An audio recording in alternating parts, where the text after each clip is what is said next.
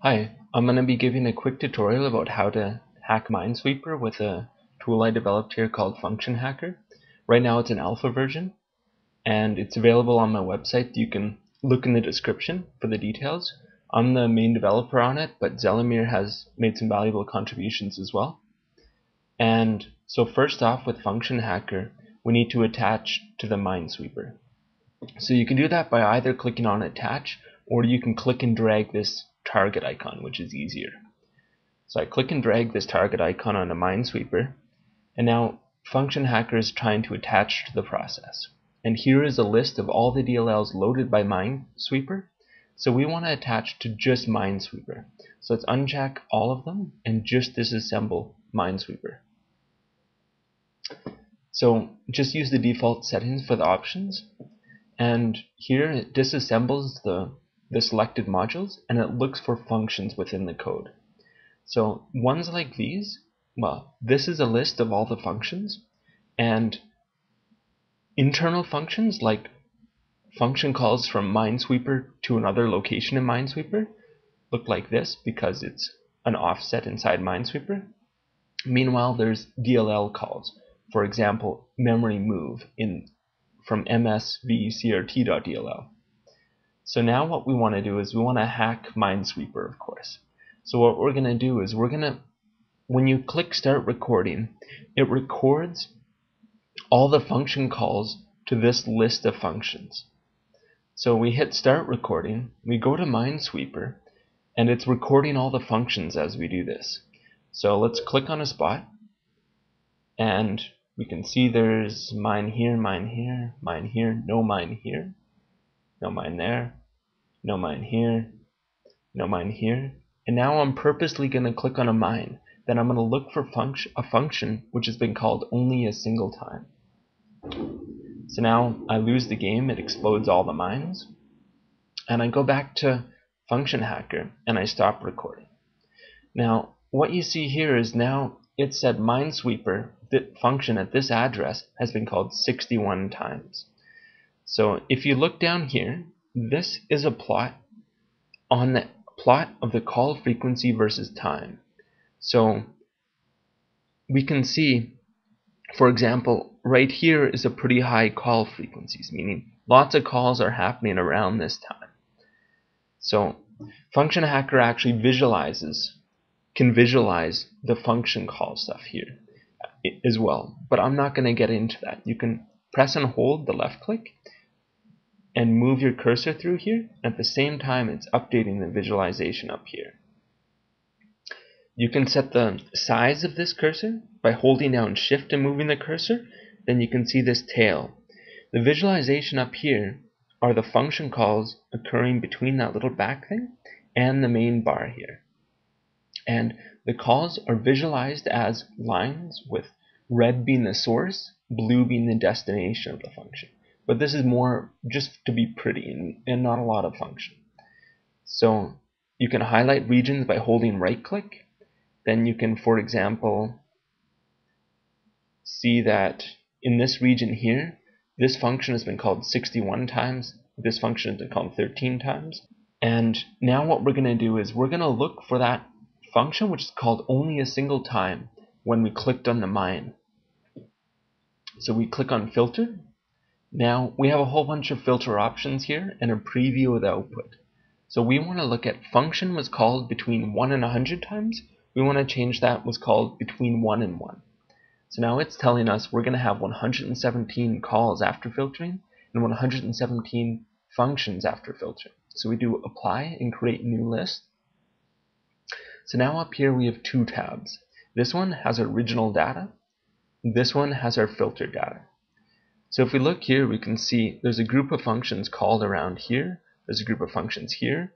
And around here was actually when we clicked on the mine. So what I'm going to do is I'm going to explode this region. So I'm going to do filter, clip data to selection, and this is reduced it down to 66 functions. And now we can see details of the function calls. So we can see an event happened here, followed by a series of events afterwards. So what we're going to do is we're going to analyze the first event. which includes, looks like 7 function calls. So again, I'm going to do File, Clip to Selection. Good. And now we just have 7 functions in this list.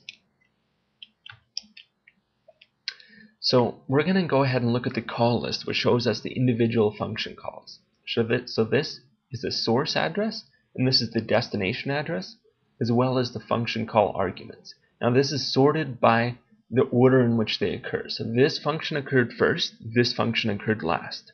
So let's try to prevent the first event from occurring. So we can see this destination function is at address 2F3000. So let's go to the function list, and that corresponds to this function here. So what I'm going to do is I'm going to disable this function in hopes that it prevents the lose game code from being executed. So I go here, disable selected function, and you can notice it now labels it as disabled. Now let's go ahead, restart the game, and now I'm going to purposely lose by clicking on this mine here. Now you notice it showed all the mines, but it didn't go through the explosion procedure, and it doesn't appear I've lost the game. So I can actually keep on clicking here, and I can actually still win the game. And it says, congratulations, you win. You just won the game. So there we go. That's a very simple hack, which for Minesweeper. But now the problem is, how do you want to, just to show you again, if I select a mine here, and now watch this when I enable this function. You can see it now explodes the functions and we lose. So now the question is, how do you make a trainer to do this? To make a trainer to do this, it's actually very simple. So I'm going to be demonstrating this with a popular program called TSearch.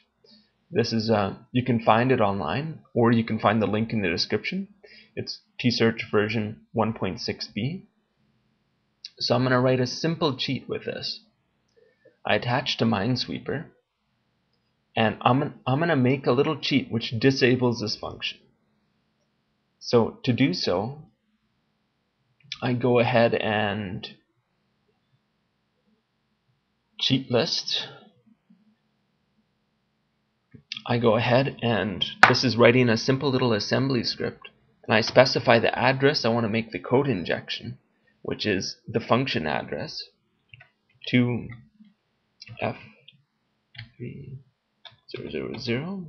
And what I want to do is how my program disables the function is that it takes the return statement and moves it to the very top of the function. So as soon as it enters the function, it returns, but taking the appropriate number of arguments off the stack as well. So if you look here, this function had no argument inputs, so that makes it really easy, meaning that we don't need to adjust the stack at all. So instead, we go into our little cheat here, and basically all we have to do is type in return. If it had arguments, for example, like this function, if we were disabling this function with 2 arguments, we would have to do return 8, which would take 8 bytes off the stack, which means 2 arguments off the stack in return. But this one had no arguments, so this is how you'd write a simple hack for it in TSearch. And if you want to convert this into a binary now, we click trainer maker, check, and this is saying poke address that C3. So now I'm going to go ahead and test this to make sure it works properly. So we're attached to Minesweeper here, and you can see it's disabled here, so I should be able to lose right now. I'll just double check here. You can see that I can win. Oops, there we go. Enable.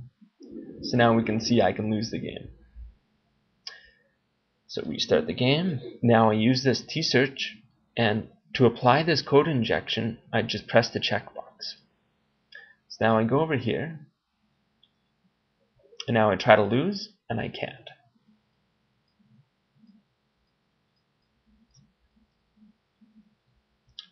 So now you can go ahead, open this up again, and you just have to implement this little simple cheat in your favorite Trainer Maker program, and you have a great cheat for Minesweeper now.